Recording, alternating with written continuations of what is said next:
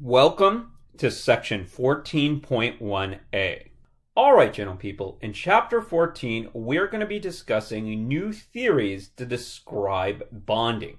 So what I want you guys to understand is that what chemists and scientists do is they come up with theories. The theories are used to explain the natural world. Now, some theories are better for certain purposes, and other theories might be useful in other kind of circumstances. For example, we know quantum mechanics describes our observations when we are dealing with atoms and subatomic particles.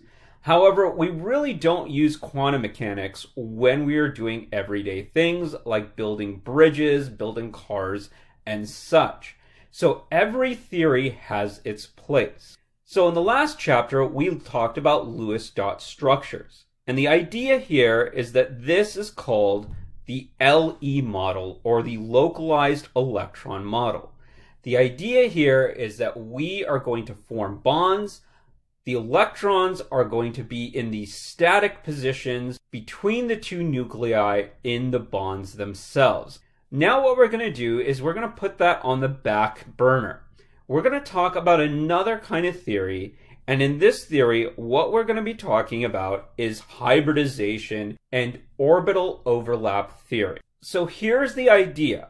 We're going to start out with atomic theory. So when we started with atomic theory, what we said is we had the nucleus in the center, and this contained my positive subatomic particles, my proton. And then we said that the electron has this probability to be around this nucleus.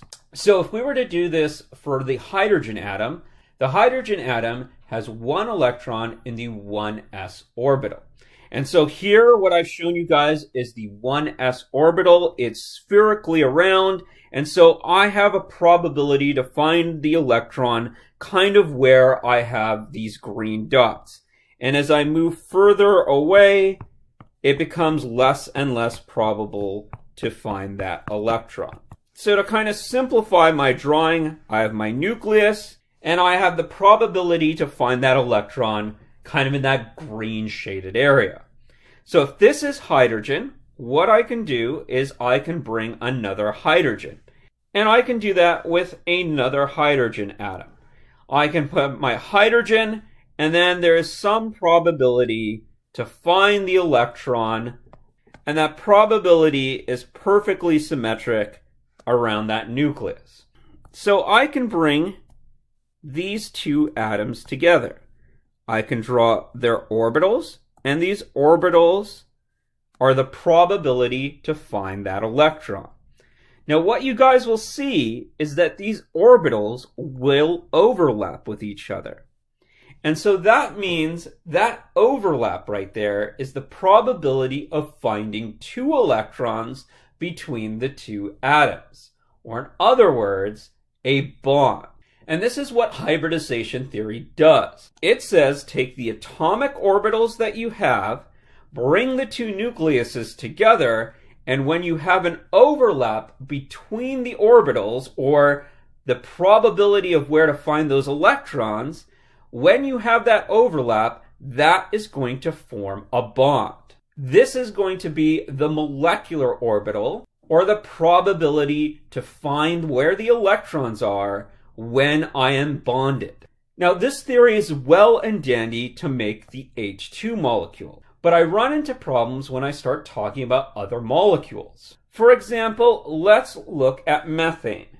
So again, this is CH4, and so if I were to draw my Lewis dot structure, I would have carbon bonded to 4 hydrogens. Now I can use Vesper, and what I would get is a tetrahedral. But let's think about what's happening here. If I have the carbon in the center, I have the valence orbitals. Now the valence orbitals are a 2s, a 2py, 2px, and 2pz. So here are the outermost orbitals, my valence orbitals. Now I want you guys to remember the directions in which these orbitals are pointed at. My s orbital, completely symmetric, but if I look at py, px, and pz, all my p orbitals, well, they're 90 degrees away from each other. And so if I were to do something where I try to overlap things, well, I should get 90-degree angles out of this. But that's not what I get when I go ahead and look at the structure. What I get according to Vesper is I get a tetrahedron. So here's what hybridization theory does. It tries to reconcile two theories. What I'm going to try to do here is I'm going to try to make sense and bring together atomic theory, and I'm trying to bring in together Vesper. So let me go ahead and try to explain the problem again using models. All right, gentle people, the first thing I'm going to do is I'm going to have my carbon atom. So here's my carbon atom, and I've put on these little paddles right here. Now these paddles are going to represent orbitals. So in this case, what I have is a p orbital. Remember, a p orbital is dumbbell shaped. So in this case, I have probability of finding the electron above the atom and below the atom. Now let's call this pz. Now I can put another p orbital here, and so this one is going from left to right. So this left to right one, let's call this px. And let's put our third p orbital on there, and then this one is going in and out. Let's call that py. So what I'm showing you here is 3 p orbitals. And remember, a p orbital is a dumbbell, and so some of it is above, some of it is below, left, right, in and out. There's 2 lobes per p orbital. Now what you guys will see is that each p orbital here is 90 degrees away from each other. So what's going to happen is I'm going to have a hydrogen atom come close to this carbon atom. Now the hydrogen atom is going to have a 1s orbital, so I'm going to consider it a perfect sphere. Now remember, for this theory to occur, I'm going to have to overlap these orbitals. So I'm going to bring them together, and when they overlap, that's when I'm going to form a bond. But here's the problem. All these orbitals off of carbon, well, they're 90 degrees from each other. And so if I were to make this overlap happen, what I would get is a bond out of this. And if I keep doing this, where I overlap these incoming hydrogens, this is the problem that starts to arise. All my overlaps will be 90 degrees from each other. But this isn't the structure of methane. Methane looks something like this, where my angles are 109.5. And so this is what I want to reconcile. How do we get our orbitals pointed in the right direction? How do I make these things that are 90 degrees apart from each other be 109.5 degrees away from each other? And that way I can go ahead and get the appropriate structure that Vesper predicts. All right, gentle people, what I'm going to do is something called hybridization. Now, what hybridization does is it looks at the orbitals that I have, the s, py, px, and pz. And what I have to understand about orbitals are they are waves.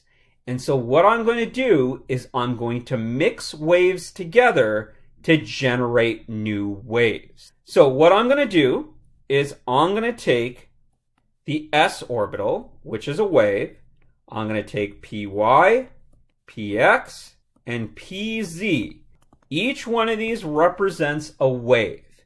And I'm going to take these waves, mix them together, and I'm going to generate 4 new waves. Now, these 4 new waves are going to be called sp3 wave, or sp3 orbitals. So to give you an analogy, say you have a glass of Sprite, a glass of Pepsi, a glass of Pepsi, and a glass of Pepsi.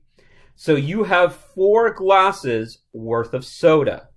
You take all that soda, you pour it into one bucket, mix them together, and then you're going to pour out new glasses of soda that is all mixed together. Now, this soda is going to be 1 part Sprite and 3 parts Pepsi. or in other words, an sp3 drink. And so this is what we're going to do with orbitals. You put in 4 orbitals, you're always going to get out 4 new orbitals.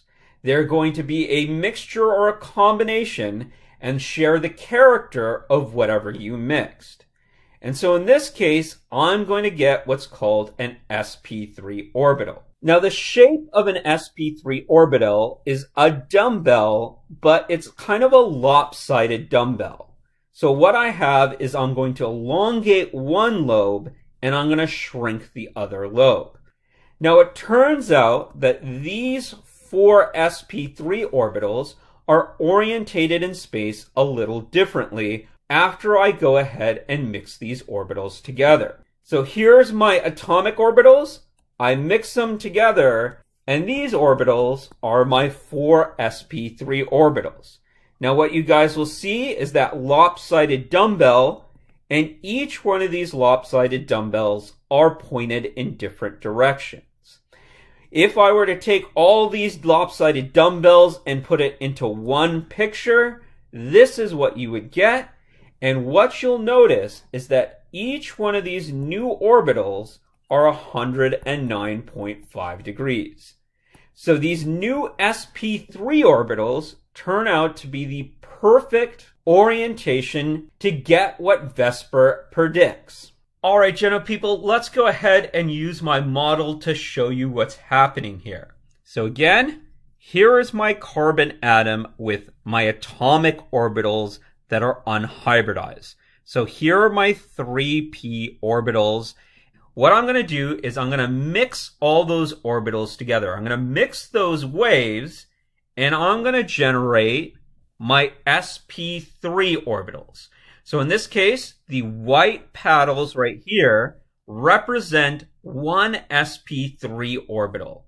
So what you guys will see is I have 4 sp3 orbitals. So this is going to be the new probability of finding where those electrons are going to be.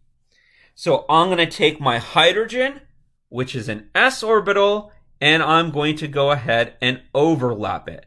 So when I see 2 orbitals overlap, that means I get a bond, and what you guys will notice is that I get my tetrahedral structure out. So now these new hybrid orbitals are pointed in the correct direction.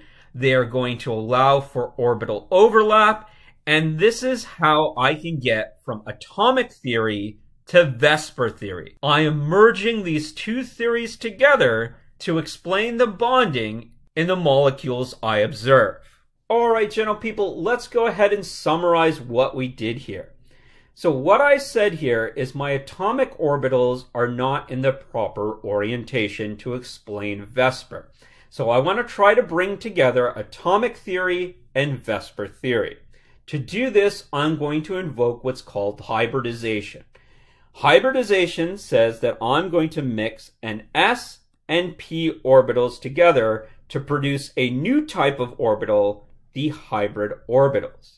So in the case of steric number 4, to explain the bonding in something like methane, what I need to do is I need to have sp3 orbitals. Because steric number 4, I need angles of 109.5 degrees. To get this angle, what I need to do is I need to mix 1 s orbital with 3 p orbitals together. For methane, the 2s and the 2p are the orbitals that are on the outside.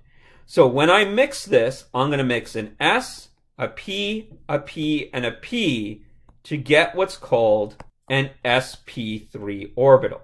These sp3 orbitals are 109.5. Now my electrons are in the proper place for me to overlap with the hydrogen's orbital, which is just a 1s orbital.